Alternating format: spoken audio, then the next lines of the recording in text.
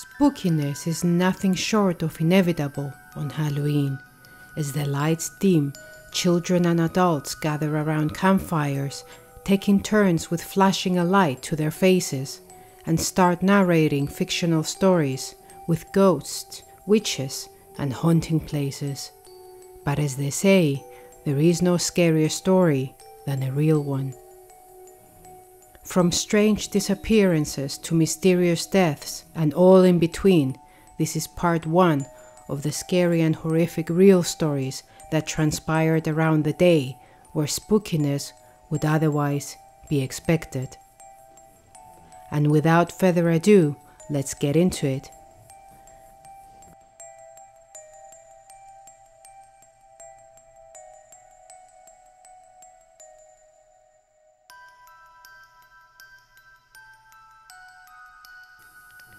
On the cold night of October 31st, 1977, in Lawton, Oklahoma, 19-month-old Nima Louise was placed into her crib to sleep in her bedroom with all windows shut. To their horror, her parents awoke the next morning to an empty crib. Nima was gone. Desperate attempts to locate her led nowhere, until a month later, sadly, her small body was found in a refrigerator in an abandoned house, where it was later determined that Nima was placed in while she was still alive. A year prior to the incident, 3-year-old twins Tina and Mary were abducted from their home and taken into a different abandoned house and placed in an old refrigerator. Mary sadly perished, but brave Tina not only survived, but was able to identify her abductor as the area's teenage babysitter, Jacqueline Rubidoux.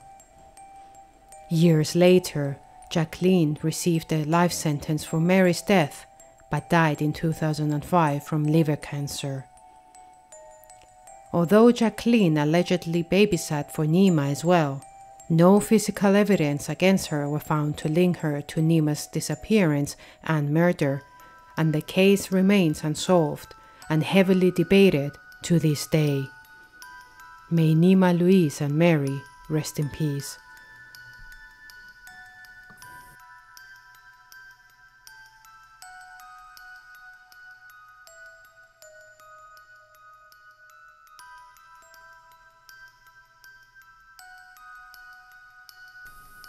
Our second story takes us back to the year 1963. It was Halloween night. Over 4,000 ice skating fans gathered at the Indiana State Fairgrounds Coliseum in Indianapolis, as they were hosting a Halloween special skating show called Holiday on Ice.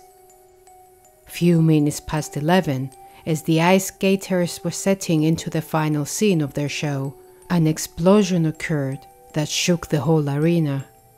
As it turns out, a rusty propane tank was leaking gas throughout the badly ventilated arena. The explosion was ignited once the gas leak reached an electric popcorn machine. The blast claimed the life of 74 innocent people, and 400 others were injured. The fire marshal who attended the scene described it as the most gruesome one he ever experienced.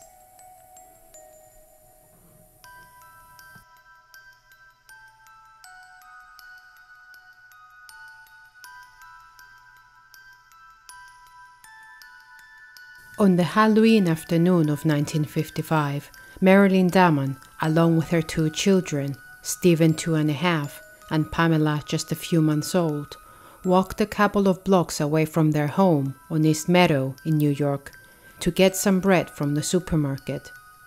She thought she would be quick and decided to leave the stroller and her 2 children right by the sidewalk outside the store.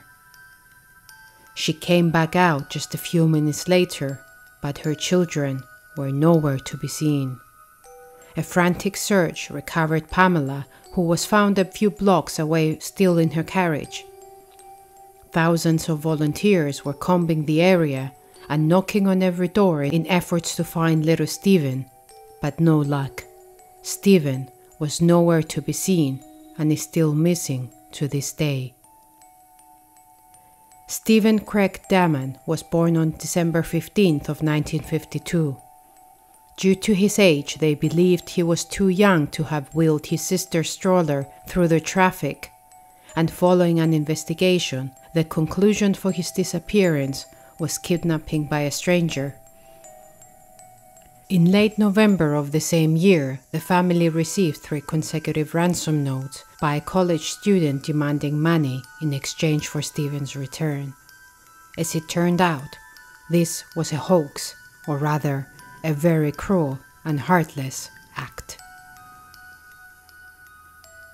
Although no trace of Steven was found, the story resurfaced a few times over the years. In 1957, just 5 years after Steven's disappearance, an unidentified boy's body was found in a box in Philadelphia, notoriously known as the boy in a box, and theories speculated that it could be Steven due to some physical resemblance. Few characteristics were similar, but some differed, and DNA testing conducted in 2003 excluded this theory. In 2009, a man from Michigan, who believed he was adopted, was searching for missing children born around his birthday in the hopes of finding his real origins. He found similarities between himself and Steven and subsequently underwent DNA testing.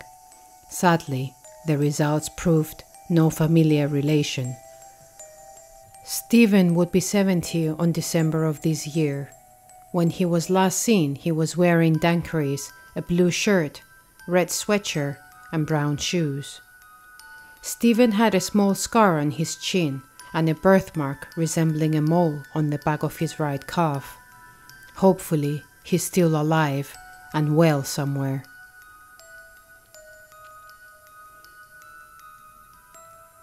What did you guys think of these cases? Did you hear about any of these before? I hope you liked them, and if you did, please give it a thumbs up and join me for part 2 of the True Scary Stories for October. See you then.